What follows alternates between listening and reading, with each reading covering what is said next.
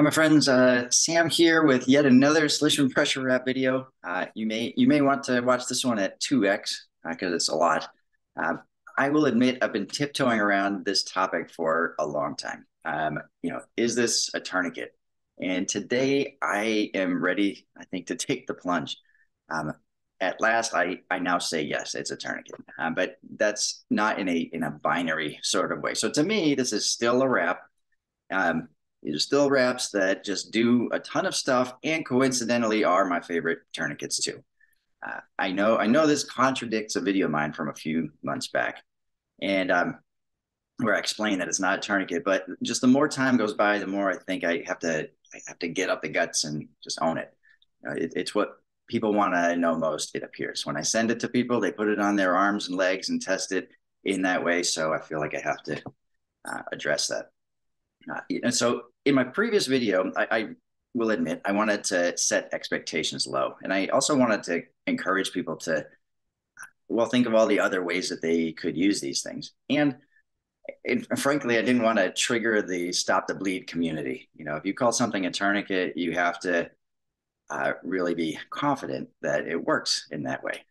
Um, and there's another factor. So I work with Rescue Essentials. I work with other companies. I know a lot of other tourniquet manufacturers, and some of them are great friends of mine. And I just didn't want to be competing with those products. But this is about helping people, and I just have to make my case here. So before doing a deep dive and making my case, I just want to mention something that I say pretty frequently. I talk about this all the time, and that's bias, and my own in particular. So we all see the world through our own experiences and our own environments. And I'm not a soldier, I'm not a paramedic or police officer. I've never been shot at. I've never been trying to stop bleeding while under fire. I don't own a gun. I don't begrudge people who do. I begrudge people who use them poorly. So I'm an ER doc, and in my job, I don't actually do a lot of saving of lives, but I do a lot of relieving suffering. And so that's how I kind of see the world. It's a little bit different. I care a fair bit about diminishing pain and suffering. And I'm also, and maybe this is a bigger factor, I'm a dad. I have a 5-year-old and a 7-year-old. And I'm living in this country where random shootings are pretty common, disturbingly common. So I think about bleeding control in kids probably more than a lot of people. I appreciate that people have an interest in stopping bleeding quickly. I think that's been a good shift through the years. When I did my residency, it was the ABC, so airway, breathing, circulation. And now there's a lot more focus on stopping massive hemorrhage first. And so that's a good thing. But towards getting bleeding to stop, I don't love the way that we've pushed so much in the direction of tourniquets. I'm still, maybe call me old school, but I'm a direct pressure first kind of guy. A lot of my experiences with the pressure wrap feel similar to my experiences with traction splinting. So if you're not aware of this, I've spent even longer trying to improve traction splints. And in the early days, I saw traction splints that were out there and they're just bulky and difficult. And I tried to improve them. And so I have a better product now. And this is how I feel about tourniquets today too. I find them very, very painful, and sometimes you can make people worse with them. So the goal of these wraps is to encourage direct pressure first. And if you need to migrate to making a tourniquet, that's an option with these too. So this is sort of a hybrid type of device. So for a long time, I've wanted to build a bleeding control device that's easier for the untrained as well, and something that's less painful and something that is finely adjustable, and also something that is just a lot better for kids. The cat works, and people will often say that they fit on kids, but is that the best way to stop bleeding in a kid? And I would argue, definitely not. Direct pressure on small limbs is the way to go, and certainly on dogs. I can't imagine putting a windlass device on a dog. You just don't need it. Direct pressure is the way to go.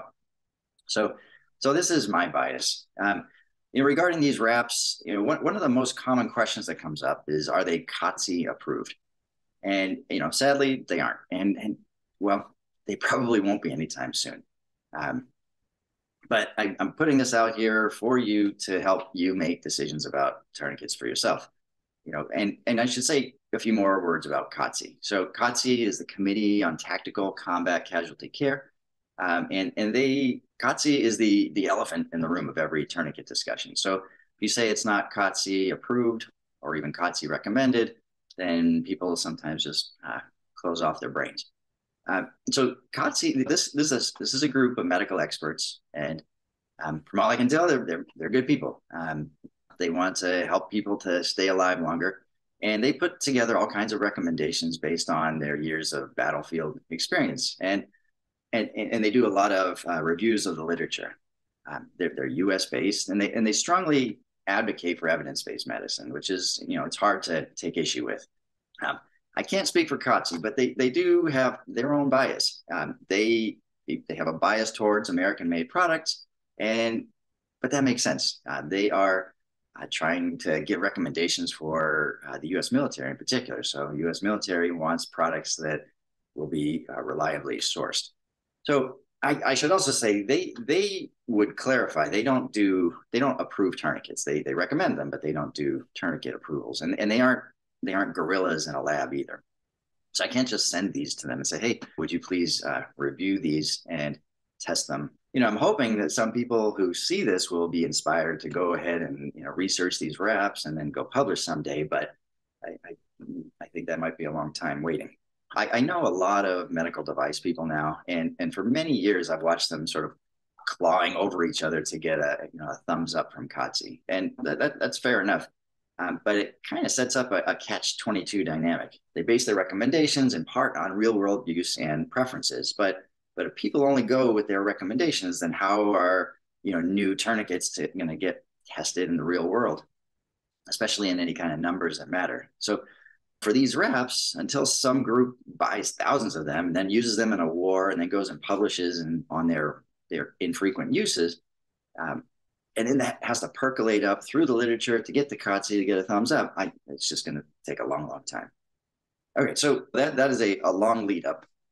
But I'm going to start making my case for why these wraps are great tourniquets, and I'm going to start this by going through some categories from a 2019 tourniquet review. I have many different points to go through here, but the first 10 will be from this review. All right, so number one, on the topic of occlusion, after home tests on myself and high pressure testing, this was in my last video, I'm certain these wraps can hit pressures as high or higher than the CoTCCC favorites. I just, I wasn't sure about it a few weeks ago, but now I have no doubt. That applies to up to about my own size leg. I can, without a doubt, stop bleeding in my own leg, and it's trivial in my arms. I'm not a big guy though, so I don't have a linebacker's leg to test on right now. But these do seem to be neck and neck with the CoTCCC favorites, and they certainly provide more pressure than the SWAT-T. So if the SWAT-T gets to say tourniquet, then these do as well. I will admit, I still haven't worked out what's the gold standard pressure test, since so much depends on a victim's limb. How big is the limb, and also a lot depends on the brains and the biceps of their rescuers. But that last video really convinced me that these are competitive. I think they should add another category called occlusion 10 minutes out. So it's one thing to stop bleeding, arterial bleeding right away, but it's a lot different to maintain stop bleeding over time. As blood pours out of other parts of the body, as pressures go down, I think CoTCCC tourniquets do worse. All right, so number two, speed to apply.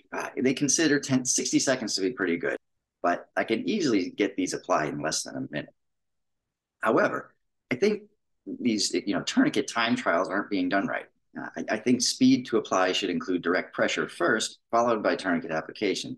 And these wraps, being a hybrid, allow that. So you start with direct pressure and then wrap proximally and make it tighter and tighter if needed. And in that case, you at least have helped somebody. Even if you don't completely stop arterial bleeding, you have done something better as opposed to make somebody worse. All right, so on the topic of ease of use, I maintain that wrapping it's just intuitive. If I handed these wraps to a caveman, I bet they get it right. You know, it may not be pretty, it may not look perfect, but when people are bleeding, they want to put direct pressure over the wound. And then if you have a long elastic wrap, people will wrap. It may be something that's in the brainstem, I'm not sure. But, you know, I remember a patient of mine, her dialysis clot came loose and she had bleeding all over the place. And she showed up in triage with her son, and her son had taken a shirt and he wrapped it tight. And then he took another shirt, wrapped it tight, and then another shirt, wrapped it tight, and he actually got the job done. There was blood all over the place, but the bleeding had stopped, and wrapping did the trick. So I built these with untrained civilians and my kids in mind, with the expectation that instructions would never get read. So, oh my God, bleeding, just wrap, nothing more to add. And so ease of use, these are easy. The number of steps, this is number 4. So cinch, wrap, fasten. I mean, cuts, you got to be happy with that, right? So number 5, optimal pressure. As I said earlier, I'm certain you can deliver appropriate pressures with these. I've done some pressure testing of my own, and these land in the same realm with the CoTCCC favorites. All right, complications. These haven't been around a long time. I have no complications to report, so maybe that's one of the perks of being new on the scene. And then on the topic of safety scoring, tourniquets in general, they're class 1 devices and really pretty safe, at least in the sense that you rarely get dinged for using them. Either you apply them to someone who may or may not have needed them and then get a medal for saving a life, or they die and you tried, and that's the end of that. So really on the safety scoring level, I think about breakage. And frankly, it's just very hard to break these. I don't see somebody pulling so hard that these snap and somebody gets hurt. That being said, if you wrap these around somebody's neck, you can probably kill them better than you can with a lot of the CoTCCC favorites. So I'm not really sure how CoTCCC would score that trade-off. And then on the topic of combat and civilian usage reports, I got nothing. I got nothing in the literature yet. We've sent about 3,000 of these to Ukraine, but they aren't writing back to say thanks. If you ever have the opportunity to use these, please tell me, or better yet, go and publish, because that would be extremely helpful. But this is one of those major catch-22 barriers. On a side note, when tourniquet makers claim 3,000 saves or whatever number of saves they have, I generally raise a brow. I mean, are these real life saves? I mean, as in, would someone have died if you didn't apply that tourniquet, and they wouldn't have survived with direct pressure alone? It's very hard to define what a save is with tourniquets. On a previous video I did, looking at officer saves live with tourniquet, I just think the vast majority of those examples would have been just fine with direct pressure. On the topic of user preference scores, well, if I'm the only guy using these, then great. But obviously, a lot more experience in the field is needed. I think numerous U.S. and foreign tourniquets are better than the CAT now. But because so many people have only trained with the CAT, it's inevitable. It always wins this category. And again, this is another catch-22.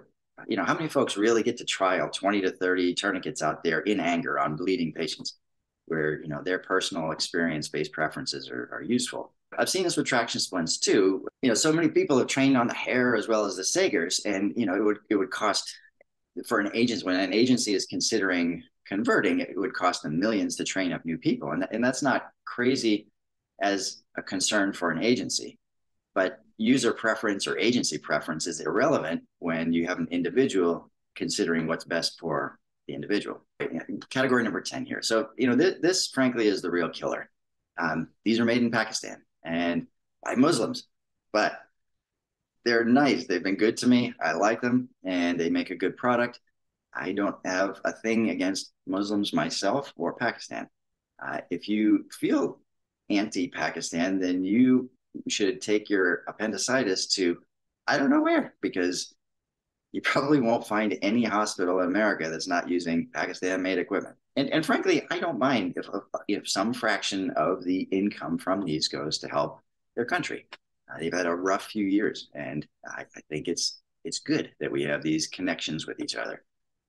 From a military perspective, it does make sense to purchase from U.S. sources, but frankly, it's not for a lack of trying on my part or being cheap either. I just can't find a company in the U.S. who makes even this kind of fabric. If you're here in the US, you want to try it, please, just give me a call. But let's go through a whole bunch of other categories that I think are, in some cases, even more important.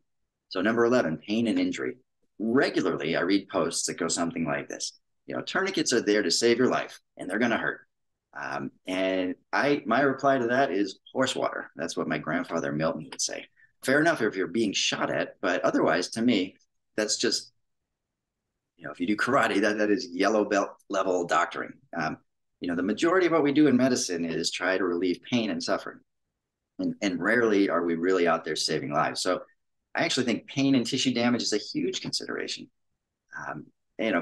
Brown belt level doctors, they relieve suffering, and the black belts, I think, are the ones who can get patients to actually crack a smile and maybe even chuckle during their worst days. So pain matters.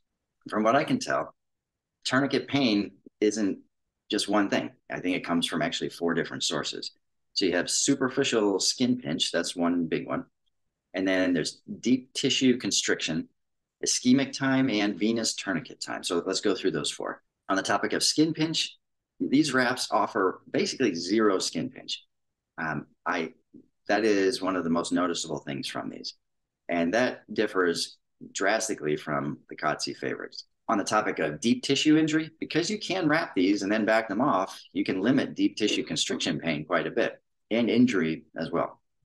So, I know a veteran. She lost her arm and she had a tourniquet applied, and she says that the pain from the tourniquet higher up in her limb that hurt for over a year. So that was deep tissue injury. That was not ischemic pain. It wasn't skin pinch. That was damage to nerves and other tissues deep in that arm. If you crush nerves for a long time, they take a while to bounce back. People think, oh, well, you can go a couple of hours in the operating room without perfusion, you'll be fine. But those are well dialed in, pneumatic, wide tourniquets, and not hyper cranked inelastic bands. Next category of pain, ischemia. So ischemia related pain comes from how long you have the tourniquet applied and how long your tissues go without oxygen. But because these are easy to back off or convert, you can shorten ischemic time as well. And then lastly, and this source of pain, I think, is very underappreciated. If you lose arterial occlusion, but you maintain venous occlusion, that is horrendously painful. And in this other experiment that I did, I can tell you that venous occlusion pain is absolutely brutal. And I think that's what's going on when patients lose their minds during transport.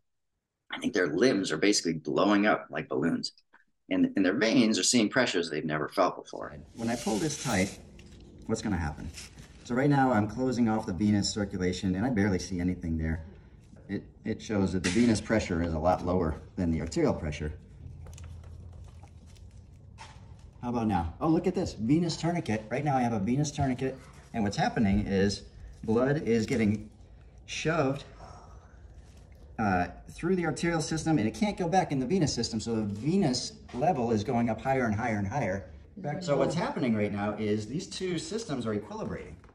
So right now, the venous and arterial systems are on their own. The heart isn't having any impact on anything, and so the level of the venous system is leveling off to the level of the arterial system. Arterial blood is very bright. It's more red. Venous blood is deoxygenated and it's darker red. And it's becoming almost the same height as this side. So right now, what I'm gonna do, I am going to release and see what happens as I do this in the opposite direction. Oh, look at that, look at that. The arterial is coming back up. Arterial is coming back. So I have lost, I still have a venous tourniquet. I no longer have arterial occlusion. Arterial flow is returning. And look at that. Now, it's pretty obvious. And I definitely have a venous tourniquet right now. I can feel the flow. Yeah, it's actually quite painful right now. Flow back into my arm here. And I definitely have a venous tourniquet at this point. You can see it shooting up on that side. And now, once I release, I don't have a venous tourniquet anymore. You can see the blood coming back down on this side. I have pulsation on that side. Now look at this, the venous flow. It's definitely getting back to my heart again. And it feels a lot better too. I have a lot less pain in my arm. But that leads to another very big point. So number 12, in my mind, elastic absolutely wins. I think every inelastic tourniquet is inferior. So, frequently patients with tourniquets applied, they come in with palpable pulses. And why is that?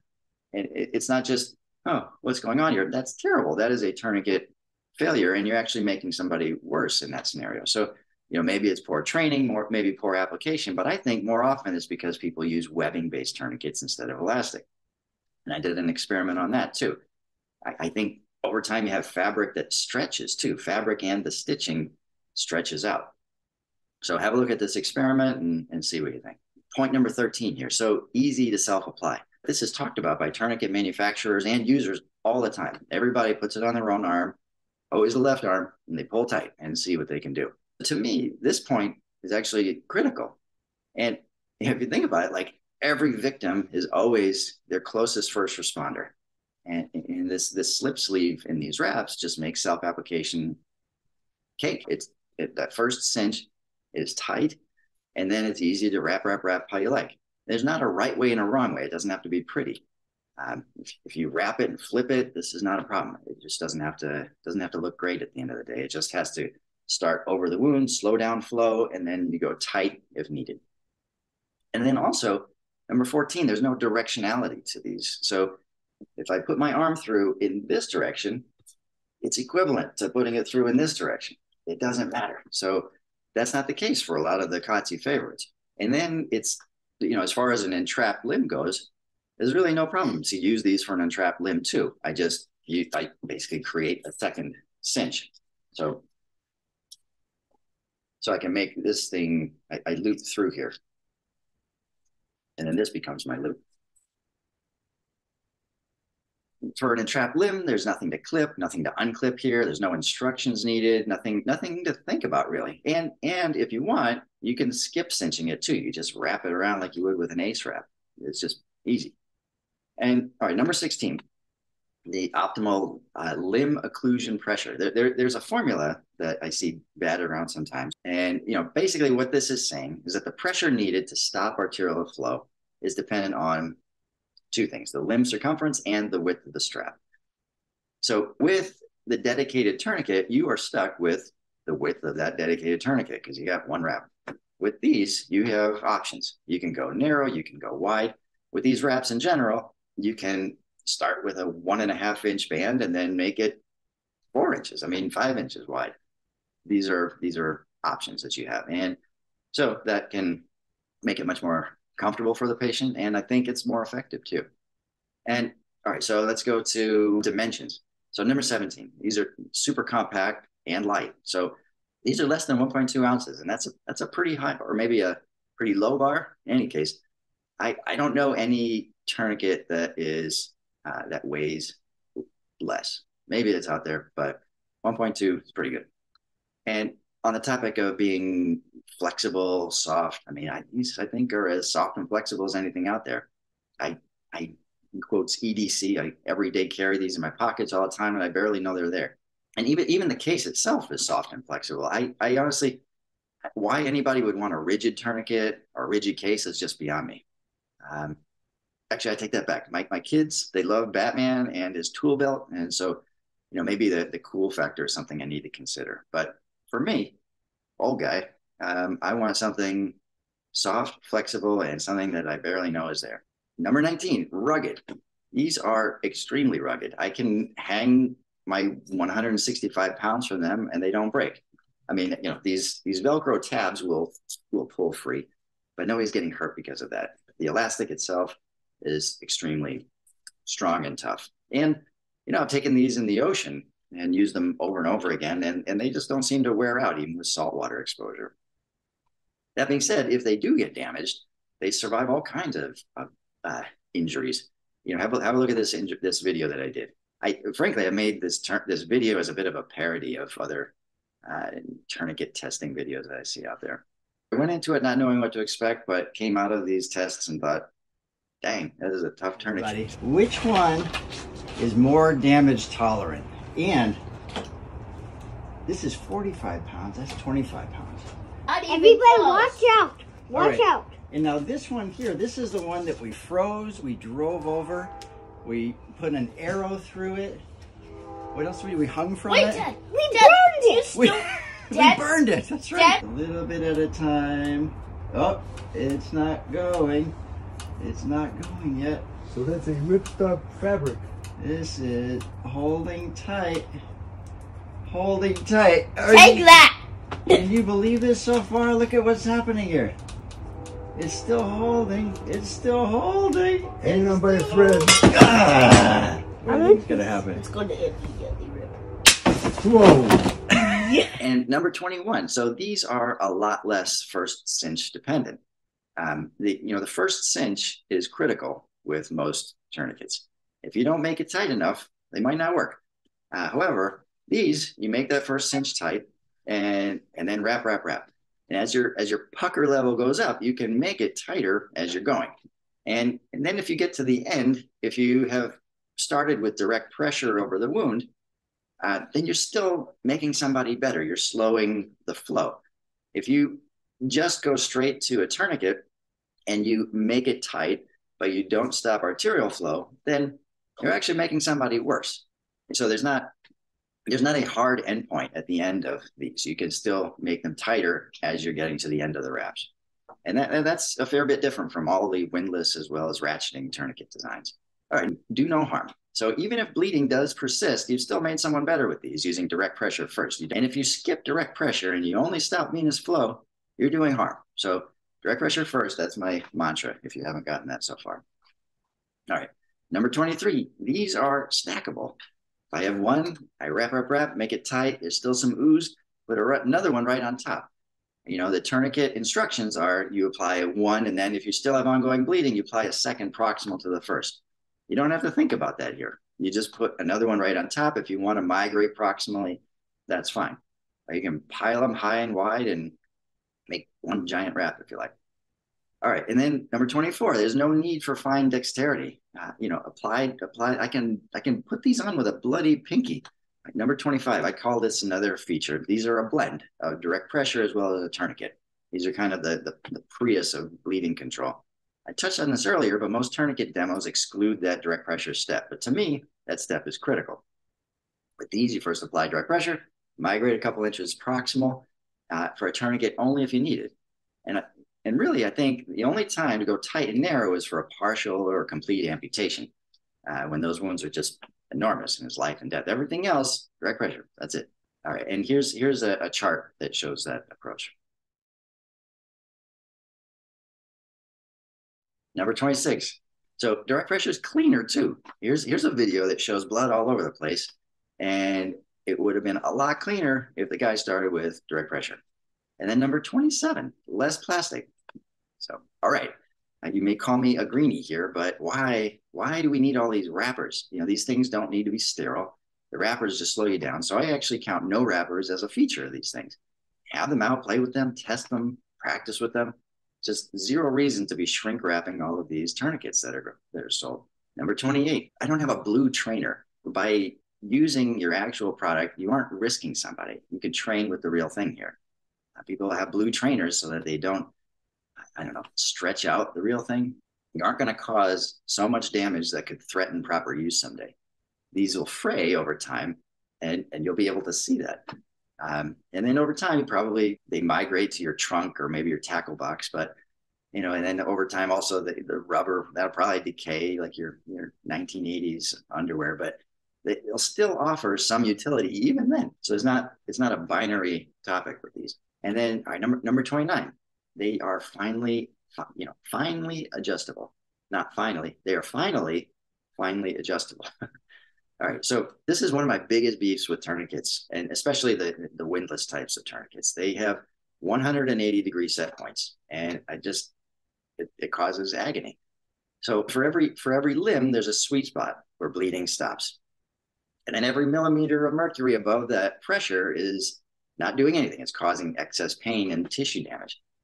So if you don't get to that point with your first windlass turn and you still have some bleeding, then you have to crank it 180 agonizing degrees.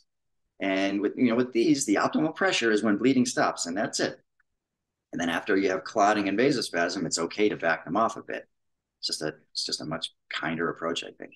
And I've seen some tourniquets out there where they've tried to have finer adjustability. I think PAX made a tourniquet with 90-degree set points. I don't know if that's still out there. Then the X8T is out there with finer adjustability. Number 30, these are easy to convert. So conversion means taking them off. So everybody talks about the process of putting these things on and stopping bleeding. But in the emergency department, I'm in the spot of removing them. And fine adjustability makes removal just a lot safer and easier. Now, there's no need to cross yourself just before suddenly releasing a tourniquet. Is it going to blow? Is it not going to blow? With this, if you have direct pressure on, you can back it off gently, have a peek, see what's going on in there. And with sudden release, you're basically sending this wave of blood down a limb.